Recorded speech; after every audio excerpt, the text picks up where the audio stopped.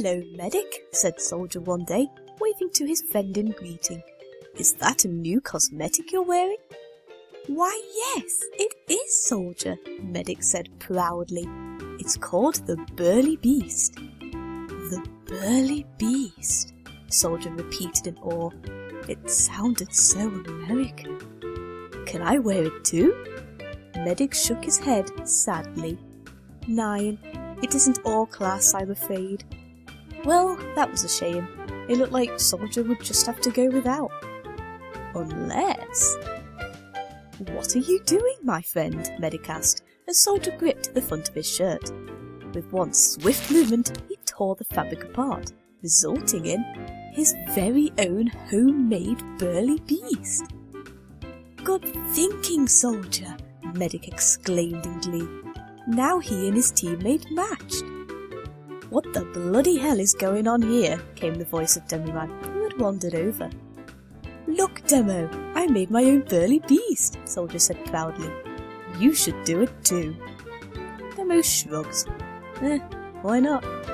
Much like his friend had done, he ripped open the front of his shirt too. By this point, the rest of their team had gathered round in curiosity. They wanted to match too.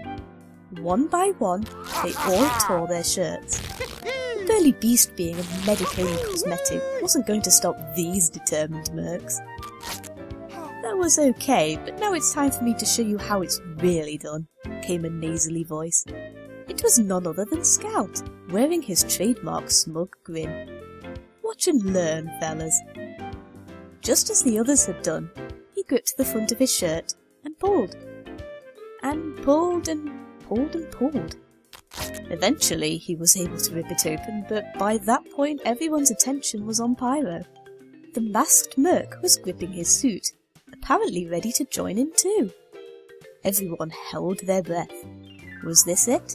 Would they finally discover what Pyro really was? Was he human? Was he a lizard?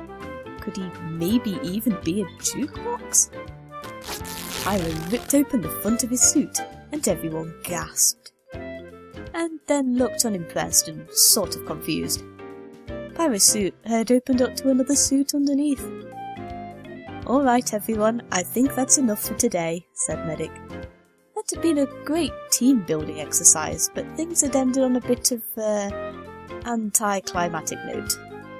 That, and they kind of had to pay for these uniforms. And they'd kind of made a mess in the intel room.